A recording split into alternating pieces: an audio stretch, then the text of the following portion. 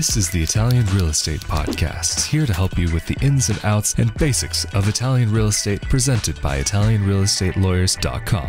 Hello there, and welcome to another edition of the Italian Real Estate Podcast, presented by ItalianRealEstateLawyers.com. Of course, we are back at it again with Italian attorney Marco Permunian. How are you doing today? Good. How are you? I'm doing great, thank you. And of course, I'm Rafael Di Furia, and today we wanted to talk a little bit about canceling a rental contract in Italy. In a number of episodes, we've lightly referred to this topic, but today we wanted to devote an episode specifically to this idea. And so, Marco, maybe before we get into how to cancel a contract in Italy, would you mind telling us a little bit about the types of rental contracts that you can find in the nation? In Italy, there are two types of long-term rental agreements.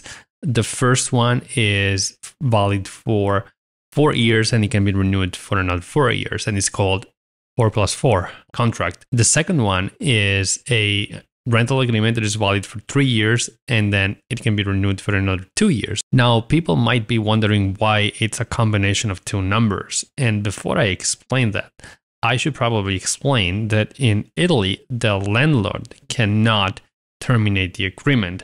So it's only the tenant that can terminate the agreement before its natural expiration. The landlord cannot terminate the agreement before its natural expiration, meaning that if the landlord doesn't want the tenant anymore, they need to wait for the first term, meaning the 4 years in the first contract or the 3 years in the second contract, and only in that occasion they can send formal notice to the tenant that they don't want them to be their tenant anymore. Otherwise, if nobody says anything, the contract will be automatically renewed for another 4 years or 2 years, respectively. Now, on the other hand, the tenant at any point has the ability to terminate the contract.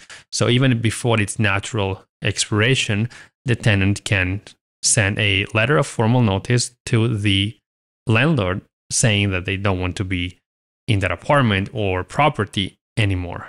Very interesting, Marco. And of course, when talking about the cancellation of a rental contract, of course, one of the biggest things that you have to think about is how long ahead of time that you need to be able to give notice. Of course, in some parts of the world, 1 month is more than enough. But how long is the time frame that you would normally need to give notice in Italy?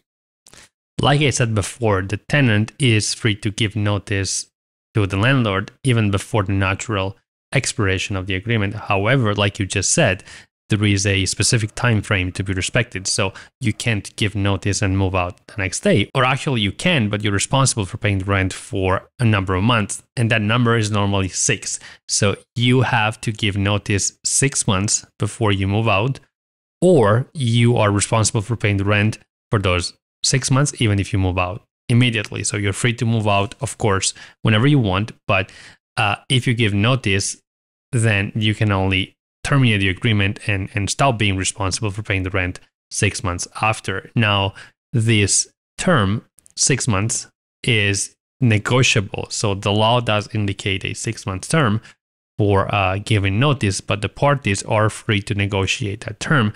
Now, it's unlikely, especially in the current market, to be able to negotiate those 6 months.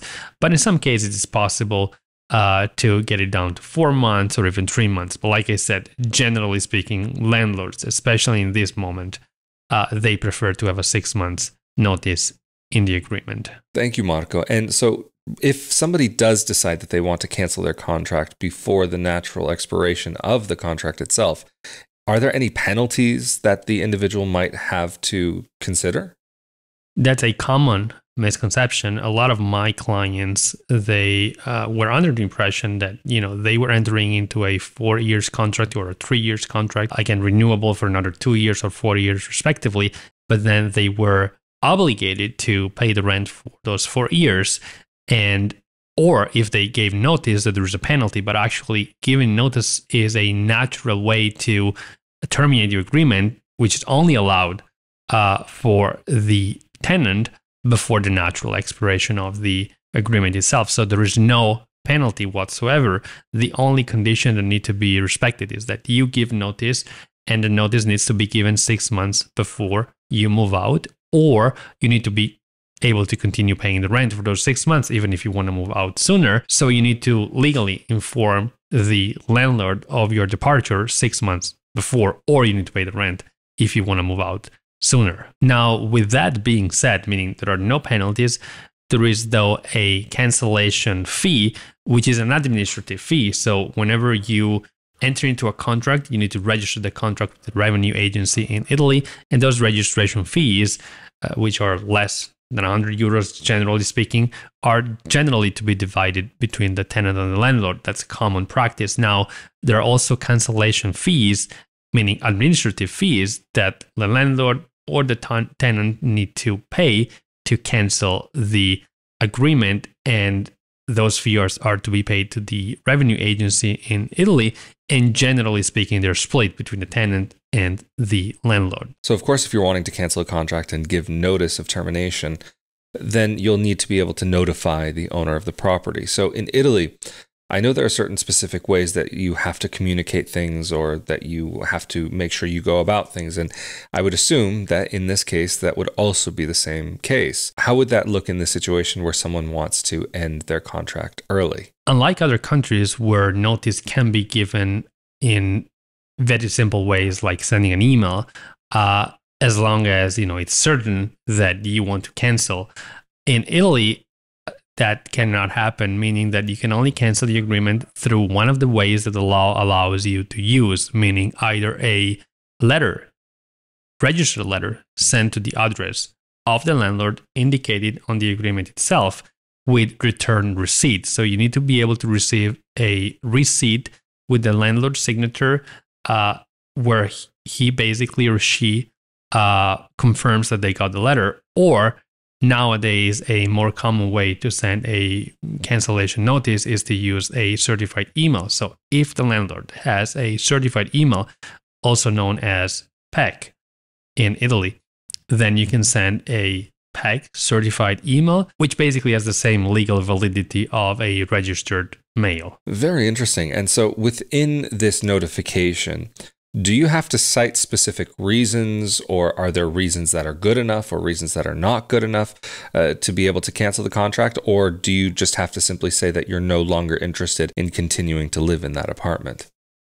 Exactly. You simply have to mention that you're no longer interested in keeping the apartment or property, and you do not have to state any reasons. And then what about things like, say, a deposit? Because, of course, almost every apartment, I've never heard of an apartment where a deposit wouldn't be required. How would that be handled at the end of this agreement? Yes, when you move into an apartment or property in Italy, you do have to pay a security deposit. Generally speaking, that's equal to 3 months of rent plus the first rent. So when you move into an apartment, you basically have to pay the equivalent of 4 rents. And when you move out, you will receive the security deposit back. Now, a lot of people are under the impression that they will receive the security deposit as soon as they send notice or when the agreement is terminated. However, the landlord has the legal right to retain the security deposits for a number of days. And generally speaking, that's 30 more days after the person has moved out, so they can check the property and see if damages were made to the property.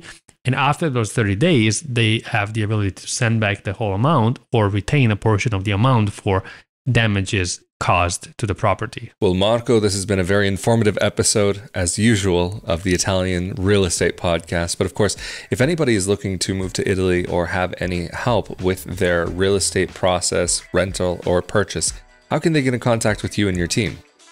People can contact us through our website, italianrealestatelawyers.com, or give us a call. Our numbers on the website. Well, absolutely fantastic. And of course, if you're interested in more information about moving to Italy, purchasing property in Italy, where to purchase that property, or even rent, be sure that you're subscribed to this YouTube channel with the notification bell turned on, and that you're also subscribed to the audio-only version of this podcast. But also, if you're subscribed to the YouTube channel, that does mean that you are automatically subscribed to the Italian Citizenship Podcast, another project that Marco and I collaborate on, where we talk about some of the specific details about legally making Italy your home. And also, if you're interested in more discussions about living life abroad as a dual citizen expat, be sure to come over to my YouTube channel, an audio-only podcast. You can search for my name on youtube.com/Rafael Di Furia, or you can search for Not Your Average Globetrotter on YouTube or your favorite podcasting player of choice. But of course, we have been here again with Italian attorney Marco Permunian from ItalianRealEstateLawyers.com, and I'm Rafael Di Furia, and we will see you all next time. Stay safe and healthy. Thank you. Later.